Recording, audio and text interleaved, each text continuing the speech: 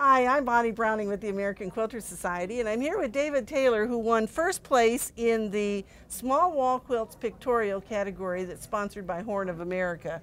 Congratulations. Thank you. What a great quilt. Oh, thank you. Now, I want to know, first of all, why you oversized this thing the way you did. That's kind of an interesting design. Well, I like things oversized because that way the applique pieces get a little bigger. That's usually why my work is so large.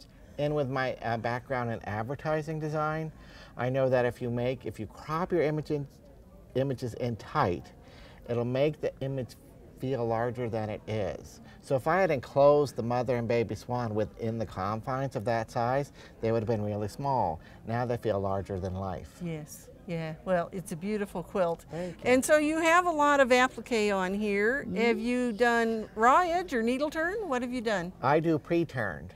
So I turn all my edges on the freezer paper shapes, and then I hand applique them down one at a time. Really? So From background to foreground. Your hand applique. Hand applique. Oh. Because in pictorial work, it's much like a landscape, where a painter will paint the horizon first and then you build forward. So this actually was the first piece that got stitched down because it's farthest away if you think of this in 3 dimensions. And then I just keep adding pieces, adding pieces, adding pieces.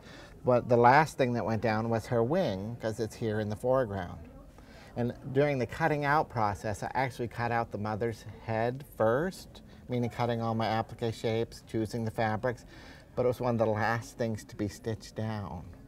Cutting order doesn't matter, but the placement order when I'm doing the construction does. Well, and I think what people will really pay attention to when they look at this is all the different angles you've gone with the quilting on the wings. That scared me to death when I was doing it because I didn't know how to quilt the wings. I didn't know how to quilt the feathers. And my original idea was to do traditional quilting feathers, you know, like all of our other friendly quilters do, but I can't do that because I like to get the feel of my subject matter.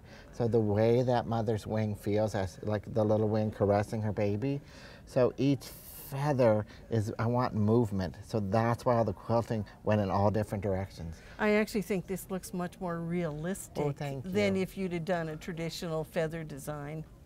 And it probably was a little bit easier to quilt because you didn't have all of those trying to fill that space, which are irregular.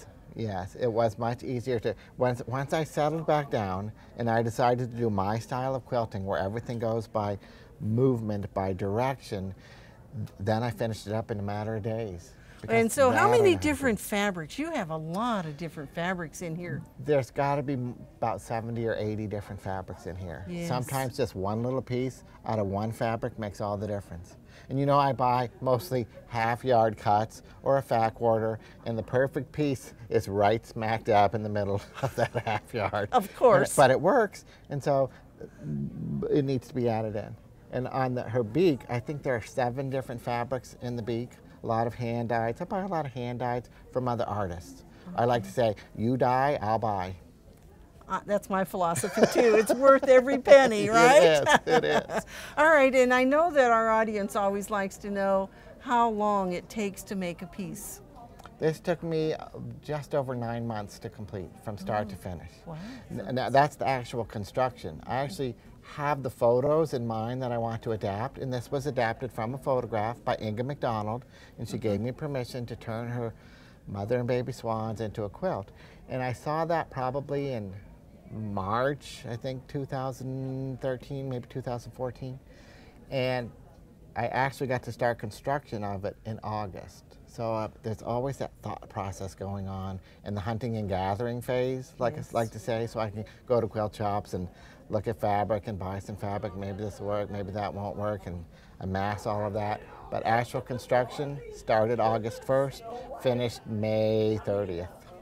Well, and you know, one of the benefits of buying fat quarters or half yards, which is basically what I do, is it forces you to combine some other fabrics, maybe of the same value. Exactly. And give more interest to the piece than if you used a single fabric. Correct. I want people in my work to see a swan made out of little bits of fabric rather than fabric cut into the shape of a swan. That's always my goal. And the more different fabrics you can use, then the fabrics get lost, like the pattern in the chaos. You don't see the fabric anymore, you see the swan. And then you can get up close and look at them, and then you can say, oh, I have that fabric. Oh, I have that fabric. I have that fabric. And never thought to use it exactly that way. Exactly. Well, David, congratulations on being one of our winners this time. And your quilt, Beneath My Wing, is a prize winner for sure. Thank you. Thank you.